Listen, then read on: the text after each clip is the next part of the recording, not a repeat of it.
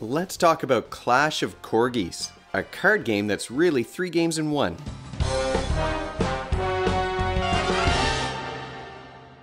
Welcome to Brains on Games. I'm Dr. Brian McDonald. In this episode we're going to talk about a game, well, it's a deck of cards that really allows you to play 3 different games. It was a game that was sent to me by Derek, the designer, a while back, a game called Clash of Corgis. Now look at this small box. This could fit in your pocket. You can bring it with you when you go to a restaurant or wherever you want to go. This is a game for between 2 and 4 players. The box says kids age 13 and up can play this game, but much younger kids can figure out certainly the base game here. The final one that we're going to talk about is a little bit more complicated, but games only take 10 to 20 minutes to play. Let's take a deeper look at Clash of Corgis. All 3 Clash of Corgis games are light in terms of their complexity, so there's nothing too complicated for you to figure out. Like I said, the final version, the final rule set has some complications that maybe the older kids would prefer that one over the younger ones. I'll talk about each of these games in turn, but like I said, all of them are light, so we'll go from the original base game, then we'll talk about Treasure Island, and then the final rule set is called Capture the Illusionist. So we're really going to do 3 videos in one, as well as talking about 3 games in one.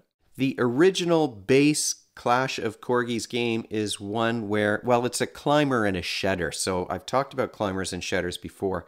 That's a kind of trick-taking game where it's not so much the suit maybe that matters. Certainly in Clash of Corgis, the suits don't matter as much as the numbers on the cards. So with climbers, you need to play cards that are higher or more powerful than the ones that have been played previously. And what you're trying to do in a shedder is be the first one to get rid of all of your cards. You're going to start the base Clash of Corgis game with 12 cards in your hand, and then you're trying to play a card into the middle of the table or multiple cards into the middle of the table. So you might start, if you only have single cards, maybe you're trying to get rid of your single cards first because they're going to be the easiest to drop at the beginning of a round. So if you start with a single card, other players have to play a single card that's higher than this one. Eventually, as the numbers get higher, there are certain combinations of cards that can beat a single or maybe a pair of wild cards, for example. So you might be playing 3 of a kind, 4 of a kind, or even 5 of a kind, and that's not so hard because each suit has that wild card that can count as any number. So you're not playing runs. You have to play like single cards or pairs or 3 of a kind, as I said. So you might find yourself playing, oh, if I had a couple of 3s and a wild card, I could put those 3 down on the table, and then you need a 3 of a kind in order to beat it, but it has to have higher numbers than 3. Now, the added, like what makes this different from other climbers and shedders is that each card number, each rank, has some power or ability. So in the case of a 3, if I play 3s, whether they're singles or pairs or however many 3s I play, this 3 will allow me to draw a card from the top of the deck and discard one of my cards so that I can maybe create some larger sets that will be harder for the other players to beat. The round's going to end when the other players can no longer play cards that are higher. So if everyone else passes, now my triple 3s have won the game or have won that round. And then we start again with the single card. The winner of that round is going to be the one who leads maybe a single card. Maybe they have another pair in their hand or 3 of a kind. Now, if instead a player plays, say, 5, say I had 3 5s in my hand, that's going to beat the 3s. What the 5 forces the next player to do is whatever cards they play have to include a card that's the same suit as one of the cards that one of these 5s that I've played in the round. So there are some take that abilities in the game, and there's an ace where if you happen to have an ace, you can show everybody the ace. You put it face up in front of you in your field, and the ace is like a nope card. It allows you to cancel the ability of another player's card play. Some of the other powers force players to skip their turns or force players to take a card from their hand and put it in the field in front of them. And that is an interesting element of the game too, because you've got your hand of cards, and eventually you might have some cards that are face up in front of you in that field. I can't combine cards from my hand with cards in the field, but I have to get rid of both the cards in my hand and the cards in the field in order to finish the round of the game. So I might be forced to, I don't know, put some threes down in front of me. And if I've got 2 threes in my hand and 1 in the field, I can't combine those. I'm going to have to play that single 3 just as a separate card play, maybe early in a round if I happen to win another round and I get to lead that hand. So the base game of Clash of Corgis is kind of a traditional climber and shedder. You're only looking at matching cards. You're not looking at runs like a 3-4-5. You can't play a 3-4-5. It all has to be the same card, with the tricky parts being added, the unique parts of the game being that you've got a combination of a hand and face-up cards in front of you, and each card play is going to activate some power or ability. Treasure Island is a completely different game from the base Clash of Corgis game. And in Treasure Island, how you win, you're not trying to get rid of all of your cards. In Treasure Island, you win by collecting 10 loot cards. So you have to defeat some cards from the deck in order to collect loot. And I'll show you how that's done. Players in Treasure Island are going to start with a 3-card hand. And at the beginning of their turn, they draw a 4th card. Then they have the option of playing 1 card face up in front of them, and that's going to be what creates their party. So if I play a 9 like this, now I've got a party with strength 9. Your party can have a maximum of 2 cards. So here I've played an 8, so I've got a total of 17. Now at some point, I'm going to want to collect some loot. So to do that, I've got to decide to fight. So that's an optional part of your turn. And to fight, I declare, oh, I'm going to fight against 1, 2, or 3 enemies. So say I decide, well, I think with the 17, I can probably beat 2 cards. I'm going to flip these cards over. Oh, and I've flipped an ace. So an ace is equal to 10, and that means I've tied here. So with a tie, the defenders are going to win. I'm going to lose this hand, and I'm not going to collect any loot. Now, if instead I had played, instead of the 8, maybe I replace it with this wild card. The wild card is also worth 10. So now I've got a total of 19. That's going to beat these 2 cards, but something special happens when I play 2 cards of the same suit into my party. And in this case, I get to add 10 to the total value of my party. So now instead of just a 19, I've got a 29. That's going to beat almost anything from this deck. And maybe I would have declared 3 if I had both of those cards. And now I've won a battle against 3 enemies. I collect these cards as loot. And now I've got 3 loot. Remember, you need to get a total of 10 in order to win the game. So clearly this game is a lot different from the Climber and Shedder rule set of the original Clash of Corgis rules, but there is one thing that's similar between Treasure Island and Clash of Corgis, and that is each time I play a card in front of me into my party, that card has some ability and it's going to affect the game. So it's possible that I might be able to choose a card from my opponent's hand, and if it's above or below a certain number, I might get to force him to discard that card. I might get to force him to discard the highest card in his party. I might get to steal loot from another player, depending on what card I play. So as you're adding cards to your party, each time you make that play, some ability is going to kick in. There's a lot of take that involved in the Treasure Island version of Clash of Corgis, and you really need to have that in order to prevent a player from running away with the game. Once somebody's got 8 loot cards in front of them, you want to start targeting that player and trying to steal those cards from them, even if that's not the strongest play for your own party. Capture the Illusionist is a completely different beast from the other rules. I've never played a memory game like this before, and it is very much a memory game. And I will say that this was the biggest hit with my opponent. So I was playing with my nephew who's in high school. He loved this game. This is not just his favorite Clash of Corgis game. This was one of his favorite games. He said, oh, this is my favorite card game. I haven't played it. He really, really liked it. Now he has a good memory, so he's pretty good at it, but he really quite enjoyed Clash of Corgis, the Capture the Illusionist rule set of the game. So it is a 2-player game. Each player is going to take all the cards from a single suit. So you're going to have 11 cards. You've got the 1 to 9, the ace, and then you've got the wild card, the one with the star on it. That's the Illusionist. What you're trying to do in this game is find your opponent's Illusionist twice. So you've got to force them to reveal their Illusionist twice, and then you're going to win. You're going to take those 11 cards, and at random, you're going to shuffle those up and deal them out face down in front of you. in 2 rows of 4. That's going to leave you with 3 cards in your hand that you can see, but these are all face down. So I don't even know where my Illusionist is when this game starts. So my opponent's trying to find him. I might be trying to find him too, so that I kind of know what I'm doing as I play through the game. Each turn starts with a peek at one of your face down cards. So I can take a look at what this card is without showing my opponent. In this case, it's a 4, and then I've got to remember, okay, my 4 is there.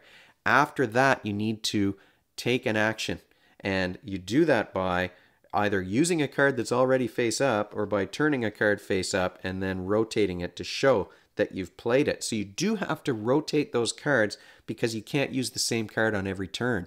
So now this is turned sideways. On my next turn, it's not available. It needs to rest, and then I turn it back right side up after my next turn is done. Now I might, instead of using that 4, play a card from my hand face up here at the bottom. Now this card, this number 1, I probably would want to use that early in the game. What does this number 1 allow me to do? Well, if I rotate the 1, it allows me to peek at a second face down card. So I'm trying to figure out where all of my cards are. This gives me an extra peek, but then I do get to activate another card after that. So I could play my 1 face up, then I could play my 4. The 4 forces my opponent to flip over one of his front row cards and reveal it. If it happens to be the Illusionist, now I have a chance to capture that card. So on my turn, maybe I've peeked at a second card, so I know, maybe I realize that, oh, let me flip this one over. Okay, oh, there's my ace. So now I know the ace is there. This would stay face down, but I'll leave it face up just so that we remember where it is. Then I could force my opponent to reveal one of his front row cards. Then my opponent gets their turn. They're going to do the very same thing and try to find my Illusionist. Now maybe my opponent is going to force me to reveal one of my back row cards, for example. I'd probably reveal the ace because then I know I'll remember where the ace is. But if instead I chose to flip over another card, maybe my opponent would find my Illusionist. I have one chance to save the Illusionist, and I would do that by taking this ace and discarding it. So I get rid of the ace. I can't save the Illusionist a second time, but I need to do something now in order to kind of obscure where my cards are from my opponent. How do I do that? Well, the Illusionist has an ability to, if I use that card instead of the others, I get to take 2. My opponent has to reveal one of his face down cards, and then I get to take 2 of my face down cards, shuffle them up with the Illusionist, and put them back into the same position. So again, neither me nor my opponent is going to know where the Illusionist is, but they can narrow it down to 3 different positions. And that's where it becomes kind of a shell game at that point, because now, oh, I know where the Illusionist was, but now it's shuffled up and it's in one of these 3 spots. All of these cards now are face down. How am I going to find him a second time? You can't rescue the Illusionist a second time. You only have 1 ace that you can discard. Now, in one of the games that I played, I was peeking. I used a strategy of peeking in columns because I thought, okay, well, it might be easier for me to remember. I know this column has a 4 and an Illusionist. This column has an 8 and an ace. So I was peeking in columns. I found where my ace was. It was in the first 2 cards that I had peeked at. So when my opponent found my Illusionist, I hadn't known where the Illusionist card was. So I had to discard that ace to rescue him. If the ace is not revealed, if it's still face down, I can discard it. Now, maybe I know where that ace is, maybe I don't. I could just flip over a card at random, and if it happens to be the ace, then I've saved the Illusionist. But if it's not, I have to take all of my cards, shuffle them all up, and then I start all over again. What skills are you practicing, though, when you play those Clash of Corgis games? Well, there's not a lot of memory involved when we're talking about the Climber and Shedder from the original rule set. Maybe you want to remember those cards that have been played previously, because sometimes you can use an ability that will have you say, oh, I think I'm going to pull a high card or a low card from my opponent's hand. So there is some memory aspect to that rule set of the game, but you are kind of often trapped by being forced to play those higher cards, and you only have so many options when we're talking about pairs and 3 of a kind and 4 of a kind. Memory really is the major component of the Capture the Illusionist rule set of the game.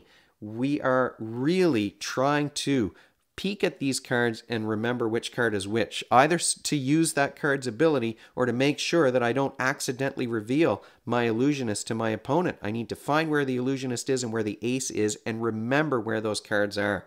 So that is visual memory, but there's also a spatial memory component to it as well, because I'm not just remembering the card, I'm remembering the location of the card. So we are talking about a spatial span kind of an exercise, and then once you start doing the shell game of using the Illusionist to shuffle things around, it does become quite complicated. You're not just remembering which card was where, but when was it there. Otherwise, you're going to find yourself trapped in revealing the wrong thing. Math reasoning is really an important component of the Treasure Island rule set of the game, because you are doing that simple calculation of adding the two numbers in your party based on the ranks of those cards. Then sometimes you have to add something extra depending on whether the cards in the suit match. Are you going to be able to add 10 to your total or double your whatever it might be? So there's a little bit of math there, but the quantitative reasoning about quantities, the quantitative reasoning part really that's complex here is that you're working on the probability of being able to, with those two cards, capture as many cards as possible that are going to add up to a lower total than yours. So there is that's where the quantitative reasoning comes in. It's when you're pushing your luck like that, you've got a total, and how many cards am I going to be able to turn over without reaching or exceeding that total? That is a bit of a more advanced quantitative reasoning skill, I would say. Of course, you can guess, and sometimes it's really easy to guess if you've got that extra 10 on top. Oh, I've got a 29 here. I can draw 3 cards, and it's unlikely that I'm going to get a 29 or a 30 by drawing 3 cards. But it is made tricky by the fact that the aces and the wild cards are both worth 10. So there are lots of extra 10s in the deck that you wouldn't otherwise have to worry about. So that does make it an interesting, I think, math reasoning exercise. Final thoughts, though, about these 3 Clash of Corgis games.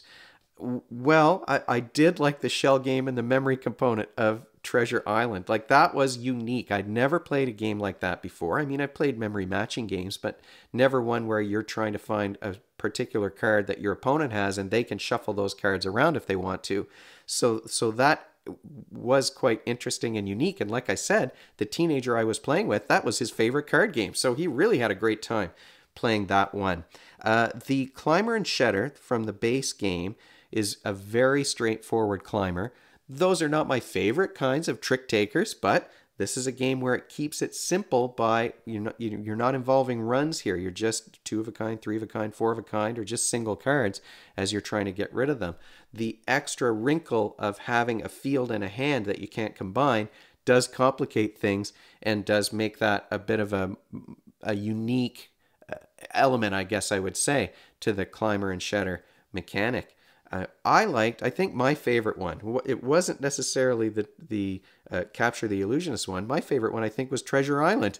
And that's because you could steal loot from the other players. There was more of a take that focus, I think, in Treasure Island, but kind of a fun take that. It was never malicious in any of those games that we played, but you would be trying to target the leader, whoever had the most loot. You were trying to steal their loot from them or prevent them from winning more by forcing them to discard their better cards. So that one, I think, was my favorite. Again, it was kind of a unique game, and you got to push your luck a little bit, but it's simple and quick to play. You've got corgis on these cards that are dressed up as different warriors and wizards, and that's kind of fun. So the art style is good. But are there downsides to Clash of Corgis? There was one, and it came up multiple times as we played. This was the complaint about this game, and that is you need to have the rules in front of you to remember what are the powers of each card. So we were passing around the table. I'll be shuffling papers around here, but I'm printing up the rules, and I've got, here are all the card abilities for this version of the game. But they're all different, right? Because the rule sets are different. So it's very hard to keep straight. There's 11 cards in a suit. What are the abilities of all of those cards? Oh, now we're playing a different rule set. Now what are the abilities of these cards? Within the game, you could start to kind of get a handle on some of them, but they were hard to remember. There's no, and I mean by necessity, there's no other symbol of on the cards other than the rank that would remind you of that card's ability. If you did that, I think it would be hard to play 3 different games with the cards. So there's no graphics on the card other than the rank and the suit and the picture of the cute corgi. There's nothing to give you a hint about what these cards will do. So you need to have the rules and pass around that cheat sheet until maybe you play a bunch of games in a row with the same rule set, and then, aha, now I remember what the number 8 does. Now I remember what the 9 does. That, I think, was true more for the Capture the Illusionist version of the game. We did find it was easier to kind of get a handle on the card abilities because we were using the same ability multiple times within one game. So, oh, I know the 4 will force him to reveal a card in the top row, or the 8 is going to force him to turn all of his cards sideways so that he can't use any of his revealed ones on his next turn. Those were cards that we would remember. They stuck out to us more because we were using the same ones over and over again. So your mileage may vary in terms of your memory for what all of these cards do. If your memory is really good, you're going to be able to keep it straight. But usually we're talking about games that you're going to play with your kids at home. And the younger ones certainly are going to need those reminders. And there's some reading that you saw. There's a couple of sentences underneath each one to kind of let you know what that card does. So until you've got a handle on all of those cards' abilities, you're passing the rules around and kind of reading, okay, I have an 8 and a 9 and a wild card in my hand. What do each of those do in order to decide how you're going to play the game? But otherwise, we had a lot of fun, especially, I mean, the second 2 rule sets were a big hit with our group because we hadn't played anything like that before. So thanks so much to Derek for sending Clash of Corgis my way. I will put information about the game in the show notes below the video, but if you have any questions or comments, you can, of course, leave them in the comments section below the video, or you can email me at brian@brainsongames.ca. BrainsOnGames.ca is the website. That's where future episodes will go. The previous ones are already up there. Brains on Games is the X handle and the Facebook page and the Instagram feed, so we're all over the place. And if you enjoyed this video and you want to be notified of future ones, you can head on over to YouTube and click that subscribe button. Thanks for joining me, and hopefully I'll see you next time.